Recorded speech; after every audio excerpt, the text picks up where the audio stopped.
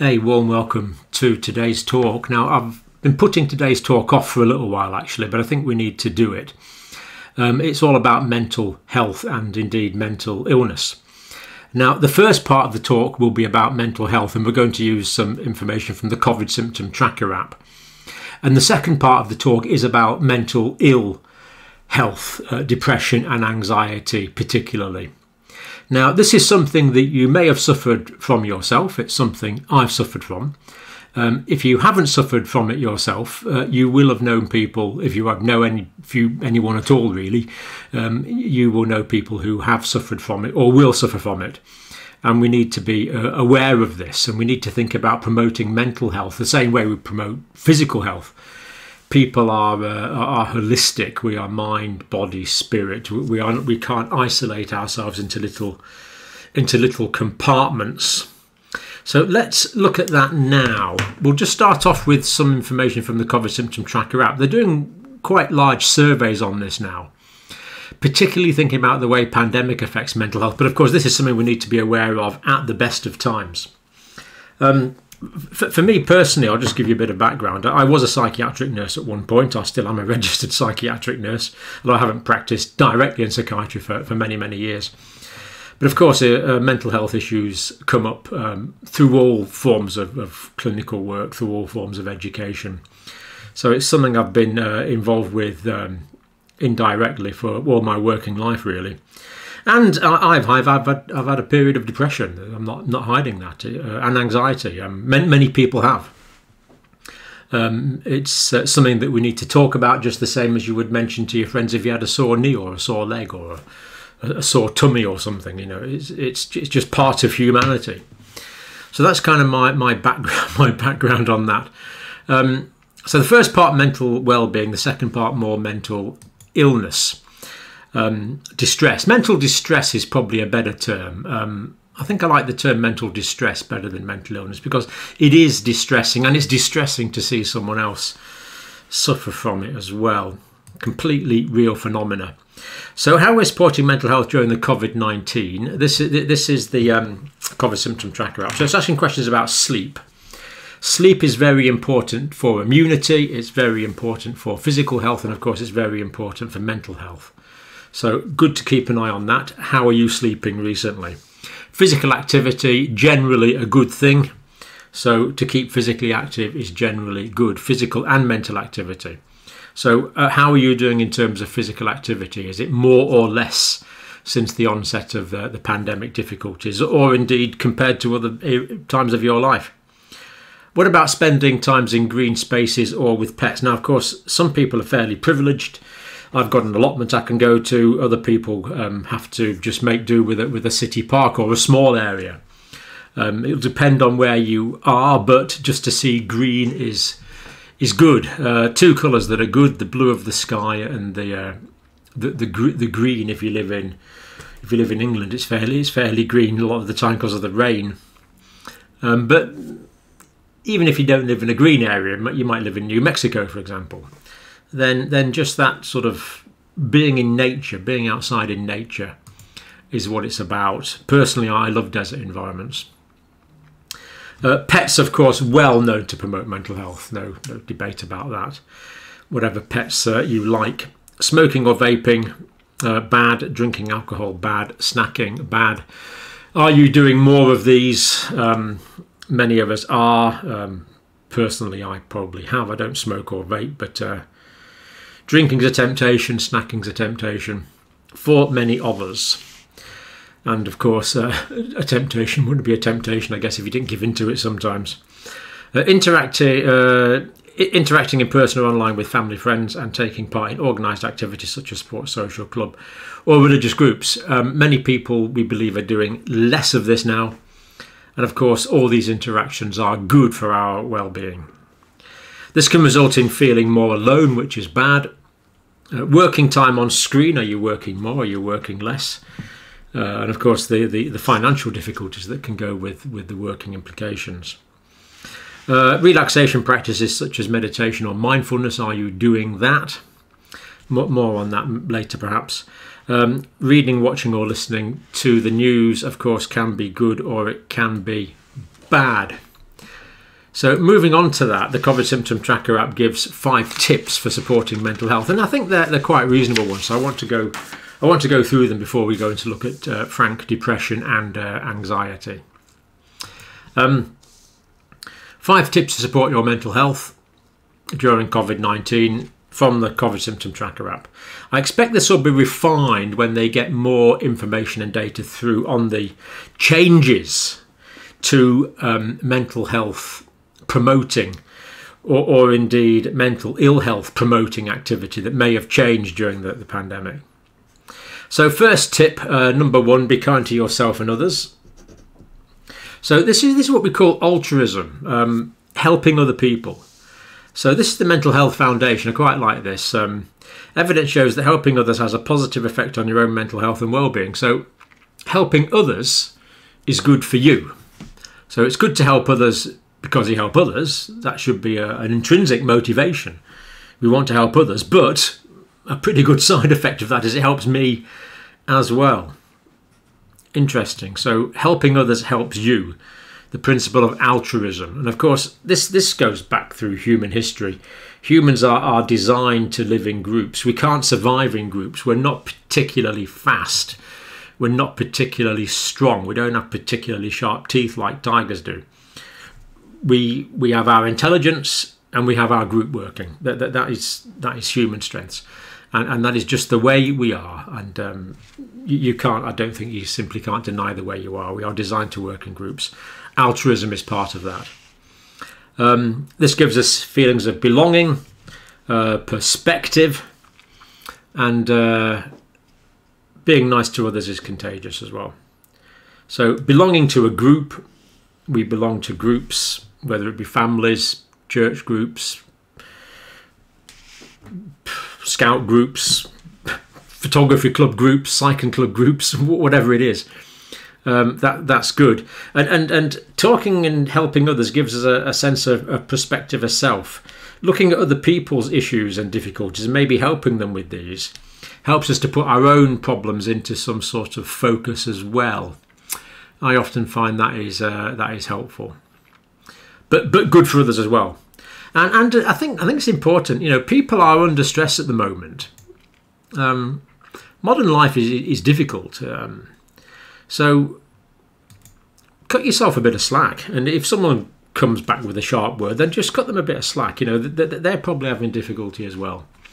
So we need to be tolerant of each other. Cut ourselves some slack and yourself some slack.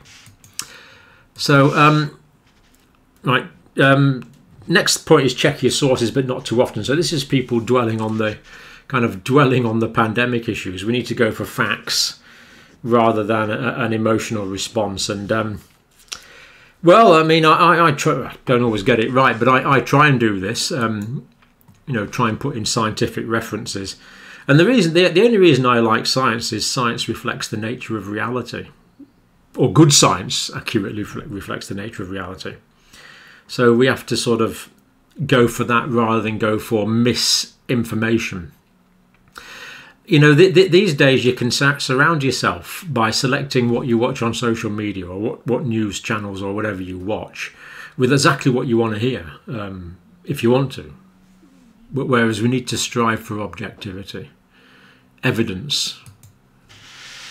Keep in touch with people, so it could be obviously electronic media, or it could be talking to people through the window if they're not part of your bubble. You know, you can still walk out and shout at someone through the window, and that is still connectedness. It's still good. Next point, fourth point. Is that the fourth point? Yeah, that's the fourth point. Take care of yourself. So think about your nutrition. Stay active. Have some quiet time. Build a bit of you time, bit of quiet time into the day. Quiet, unwind time. Now, some people will practice a particular religious pursuit, a particular philosophical pursuit like mindfulness. Just taking time to be aware that you are aware. Time to be aware of your consciousness and the deep, profound mystery that is your consciousness. I mean, I've no idea why you're conscious, let alone why I'm conscious. There is no theory of consciousness. that makes any sense, but and yet we experience it. So just take time to enjoy that, and be aware that you're enjoying it, I guess. A green space was mentioned, part of the take care of yourself. And fifth one they mentioned is bring some structure to your day. Some you time is good, some, as we just said, a quiet time for yourself. But structure is good, The whole sleep hygiene idea, I don't know what you're like, but if I don't have a particular structure in my day, I tend to go to bed later and later. I start watching rubbish on TV in the evenings. Then I don't sleep as well. Then I sleep in through the day and get up late, and you just poor sleep hygiene, and you need structure. People need an order to their day. It's just the way we work best. Not many people have a completely chaotic lifestyle where what they do is different every day. We do work best with a type of routine, as long as it's not too rigorous. So that's the kind of mental health bit. Now, the next bit I want to do is mental ill health. And I'm going to use this using this structure here. We have looked at it before on this channel, Patient Health Questionnaire 9.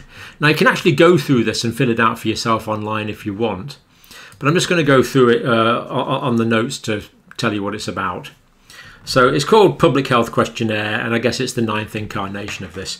And it's kind of a screening tool for depression, for depressive illness. Now, you can answer the questions in the following way. 0 would be not at all, 1 would be several days, 2 would be more than half of the days, and 3 would be nearly every day. So they are the options that you would give. You would score each of the following questions with a 0, 1, 2 or 3.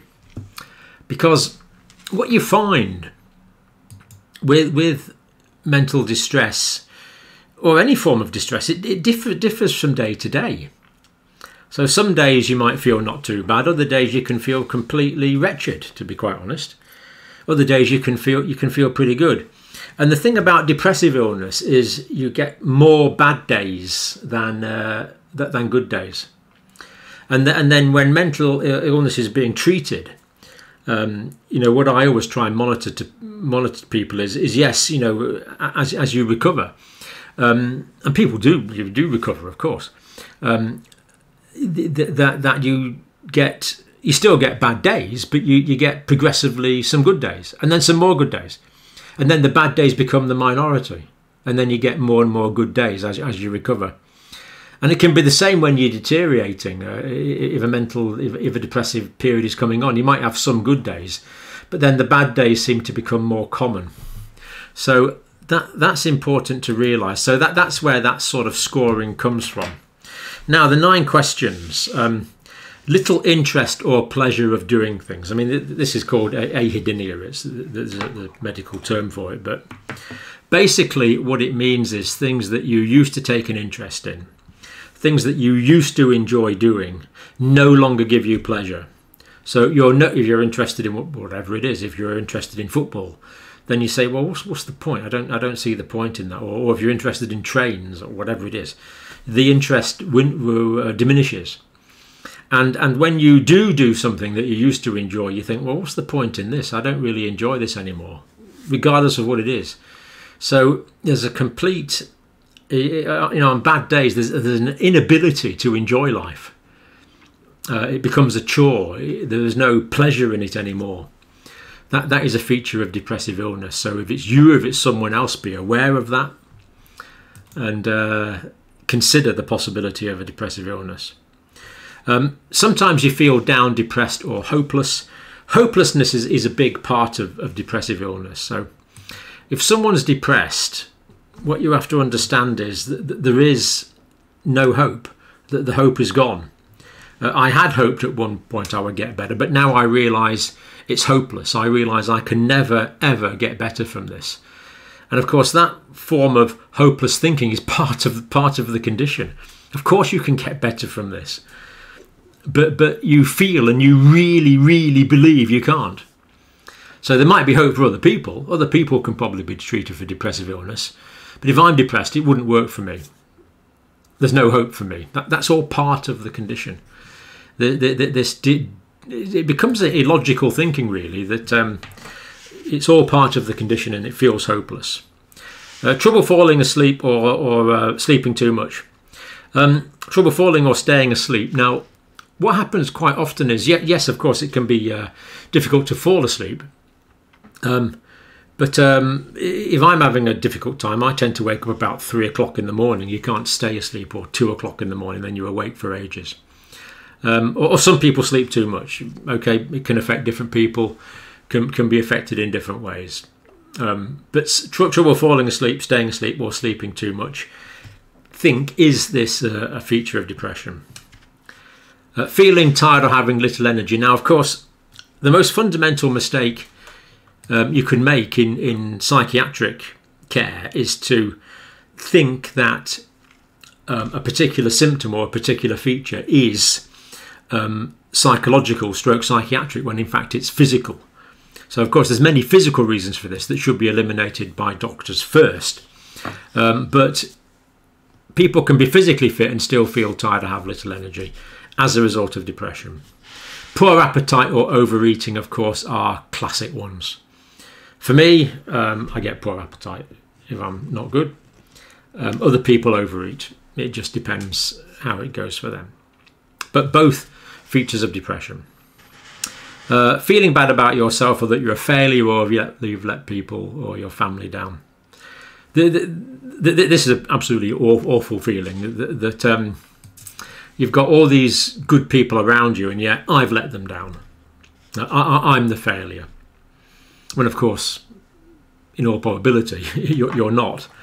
These are the feelings that are associated with depressive illness. Feeling bad about yourself, or that you've let people down. You know, I've known people who've worked tirelessly for decades, and they have a depressive episode, and having worked tirelessly for their family for decades. In one case I can think of, the person just felt that they were a complete failure and they let the family down. So irrational. And yet this is depressive thinking. This is the nature of it. Trouble concentrating on things such as reading a newspaper or watching television. That goes with lack of interest, but pure difficulty in concentration is a depressive feature. Moving or speaking slowly that other people have noticed. This is called in the jargon psychomotor retardation, mind movement slow. Moving or speaking slow so that other people have noticed, or the opposite, being so fidgety or restless you have been moving around a lot more than usual.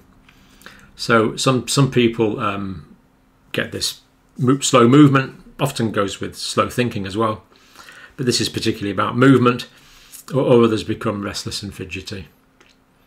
Again, it can go either way, but both depressive features. Thoughts that you'd be better off dead or hurting yourself in some way. One of the more distressing things about mental health issues is dealing with people who have attempted suicide. Indeed, unfortunately, dealing with people who have committed suicide on a few occasions, or people that have hurt themselves. Very, I've treated a lot of people with wounds, of course, and if it's an accident, it's one thing, but if it's something that the individual has done to themselves, it's got a more distressing component to it. And yet, this is a feature of depression for some people.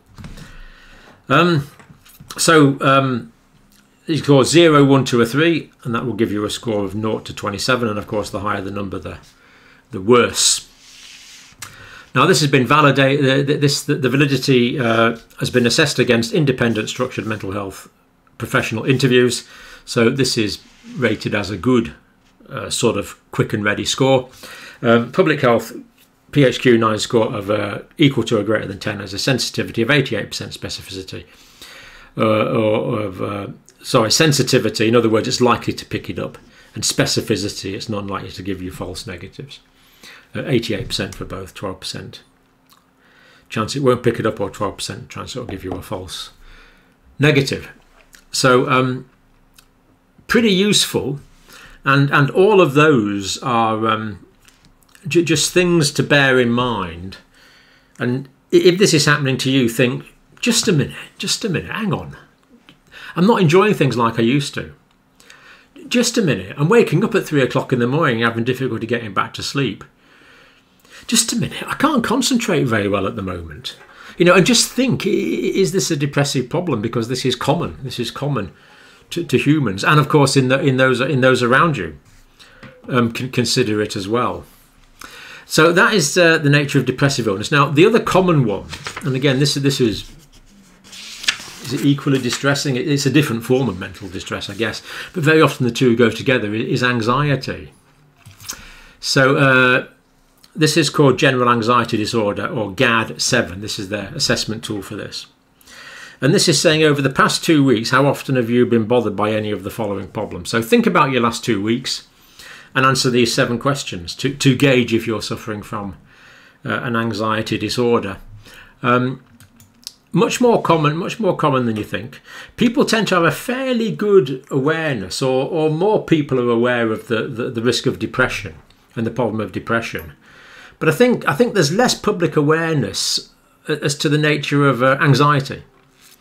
Just people can be anxious about things for no particular reason, or disproportionately anxious about things. So I think this is probably less commonly known about.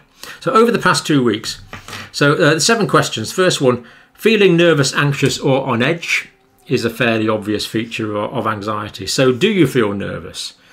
Maybe you can pinpoint what you're nervous about, and it's a disproportionate nervousness about something.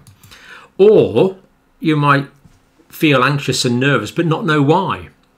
This is called free-floating anxiety, where you can be anxious but you don't know why you're anxious. But you are. The anxiety is real, but you don't know why it is. Very difficult for people to talk about this. So, you know, if this is what you're feeling, try and tell someone. Not being able to stop or control worrying about often a wide range of things. Everything is a problem or a potential problem. Worrying too much about different things, a range of different things. So worrying a lot of the time, or nearly all the time. Worrying about a range of different things. And of course, related to that is an inability to relax. You know, people with anxiety will often say to me, you know, I just can't relax. You know, we've just talked about taking time out and relaxing and just, you know, thinking about your own consciousness or whatever it is. You know, people with anxiety disorder can have a complete inability to do that. Of course, this tires them out. This is one thing that's very poorly understood. Anxiety is exhausting, and these people become exhausted. Being so restless that it's hard to sit still. So agitation, particularly a motor agitation, moving around, pacing up and down. I mean, we have the expression pacing the floor, don't we? That anxiety is associated with an inability to keep still. Now, this is one that a lot of people don't realise about anxiety. Becoming easily annoyed or irritable. A lot of people don't realise that anger is a feature of depression and more so of anxiety. So if someone is, if you say something to someone and they kind of bite their head off or respond in an aggressive way that's not usual for them, that is a feature of anxiety and mental distress. So rather than having a go back at them, think, oh, just a minute, that's a feature of possible mental distress. How can I come alongside and help this person and give them some options? Because when you're attacked, it's often very easy to attack back, and of course that just makes a vicious circle. So if there's irritability, anger, think, oh, just a minute, is this because this person is suffering? And realise it in yourself. If you're being snappy and sort of having a go at people for minor things, just think, is this because of my mental distress? And tell people about that. You know, we're surrounded by people that speak the same language. We can communicate. And this gives us a tool to communicate, because very often it's very hard. Feeling afraid that something awful might happen. So this is often related to yourself. the fear that you might die, or in families, particularly with parents, it's a fear that something will happen to their children. So the disordered mind seems to think about the worst possible thing that could possibly happen, and you have disproportionate anxiety about that. So they're all features of anxiety. You'll recognise, so these depressive features and anxiety features, you'll recognise some of them, you'll have seen some of them in yourself, and you will see them in other people. Just be aware that this is where this is coming from.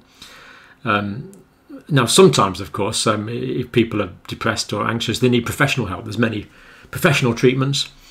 If it's short of that, then very often just having someone else to talk to, having someone to admit this to. Is it harder for men than for women? Possibly. Remember, I don't want to get too personal about it, but the first time I had some anxiety problems, and to actually say to your colleagues or your family, whoever it is, I'm anxious, is actually one heck of a step. It's actually really, really hard to say, just a minute, things aren't right here, I'm anxious. And of course they normally say, well, what about? What are you anxious about? Well, very often there is nothing. This is the whole point. So, but taking that first step, saying, you know, just a minute, I'm not quite right at the moment. You know, I have got difficulty with concentration. I've got difficulty about feeling bad. You know what? Yesterday for 10 minutes I was thinking about hurting myself. You know, these things are not normal. And tell people, verbalise it, bring it out into the open is better than hiding it and trying to compensate. And we do compensate because we're tough. You know, you carry on working. You carry on, everything's fine. But it's not. You know, in these situations, it's not. But with treatment and support, it can be made right again. It actually isn't hopeless. There are excellent treatments for depression and for anxiety. But of course, you must assess that there is a problem first in order to even seek the help that's required.